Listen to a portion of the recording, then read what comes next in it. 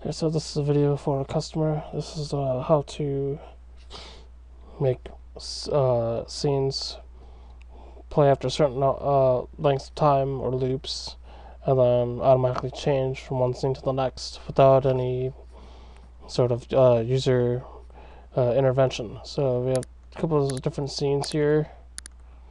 Go to the live tab. These sequences right here.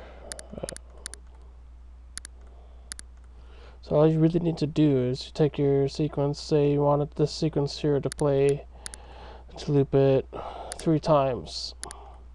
And then for next, you wanted to jump to the new scene right here. So double click right here, select new scene. Same for this one, we'll do 3 loops.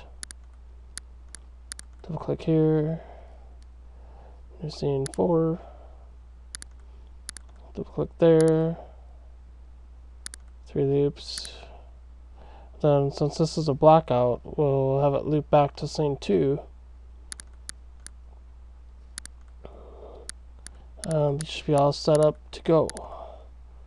So what we could do is we go to the left tab and hit, it's going to play the 3 loops here and then stop because play isn't activated.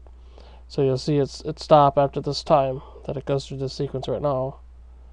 And it's just going to stop because we didn't hit play. So you hit play, it's going to jump to the next scene. This one will play its 3 loops.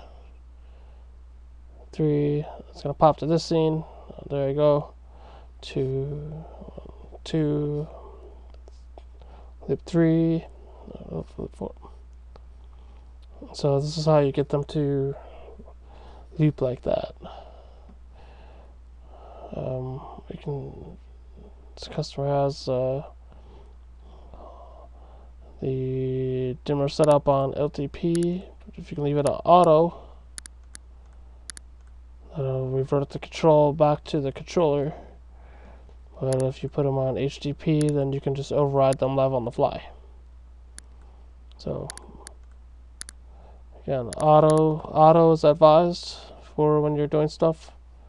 And then if you want to override something, you click auto and put it on HTTP, LTP, or back to auto. Alright, hope this video helps you guys, and enjoy it.